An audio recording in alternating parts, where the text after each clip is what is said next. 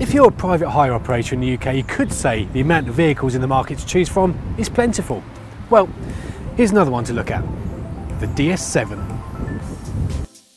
A few years ago, DS Automobiles, or in plain English, the premium arm of Peugeot Citroën Group, announced it was going to take on the likes of Audi and BMW with the DS7 Crossback, which will focus on increased comfort and semi-autonomous driving technology. As soon as it was launched, President Macron had one as his presidential vehicle, which certainly sung its praises from the outset.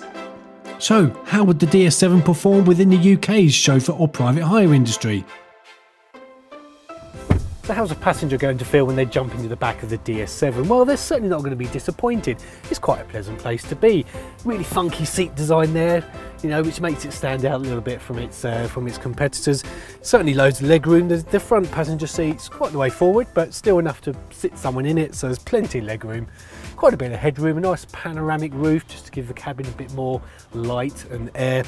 Little armrest here with a couple of reasonable size cup holders. 2 USB points. There's no rear air conditioning controls in the back here, which would be nice, wouldn't it, just to have a bit of control over the air. Generally, they're not going to be disappointed. Well thought out exterior features make the DS7 stand out from the rest, whilst modern, almost fashionable interior design make it a great place to be. In the boot, drivers won't be disappointed with the available space. So the manufacturers say the DS7 has 555 litres of boot space, which isn't actually that bad when you look at some of the popular private hire and chauffeur vehicles in the market. It doesn't actually look like 500 litres, but I'll take their word for it. So you've got this divider here, which is quite good because you can then lift it up, put it on another level, so you've got a nice flat surface to get the cases in. Or if you just want that extra bit of space, you can drop it quite conveniently down into there, giving you a little lip there, so you get a bit more space. It'd be nice to get this parcel shelf out of the way. Not quite sure where you can store this, to be honest. It looks as if it should just slide in and store somewhere, but I can't seem to make it fit anywhere, so we'll get rid of that. But there's plenty of storage as well for the all the bits and bobs, all your rags and your polishes and anything like that. A couple of pockets there, so yeah, a nice usable space. Under the bonnet is a 2-litre inline 4-cylinder diesel engine, and although it won't set the world alight, it's punchy when you need it. Delivering 180 horsepower and 400 Nm of torque, there's little to grumble about.